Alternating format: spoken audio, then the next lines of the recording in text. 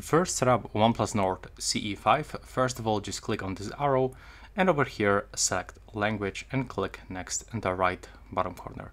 Now you can select your region like so, click next. Over here click next and go into the setup process. Over here you can quickly transfer data from your old device, from Android or iPhone, but also if you want to get fresh start without transferring all data, select skip. Over here you can quickly connect into the Wi-Fi network, so just select the network that you want to connect and input the password.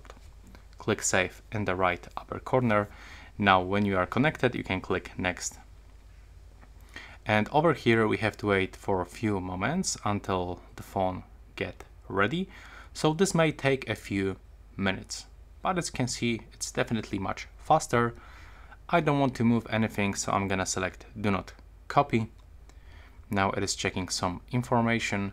It's very important to connect this phone into the network, but of course you don't have to. You can also set up this device without connecting to the Wi-Fi or mobile data. Over here you can just quickly input your Google account by clicking here, clicking next and inputting the password. But also we can create a Google account for your personal use, work or business, or for your child. I'm gonna skip this step. I want to log in later. Now you can simply set the unlock method. So in my case, let's say I want to get the standard password and I'm gonna choose the pattern. After 5 seconds we can click continue in the right bottom corner and we can input the password. Input it twice to confirm the same password and then you can click next.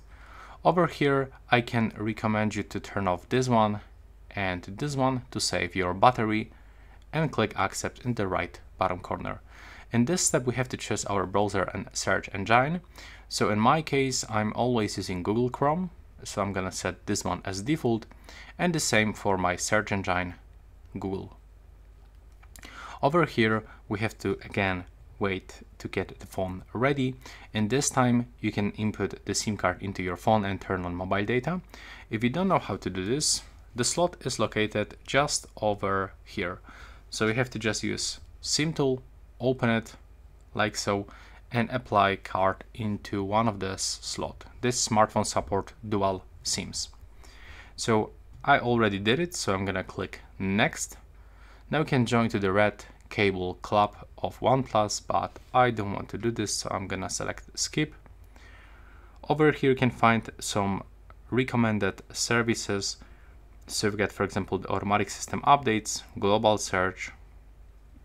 You can just set it up to your preferences, click agree, and over here you can choose between buttons or gestures. I'm gonna stay with the classic buttons, click done, and now you can click let's go. Your phone is finished. Thanks for watching.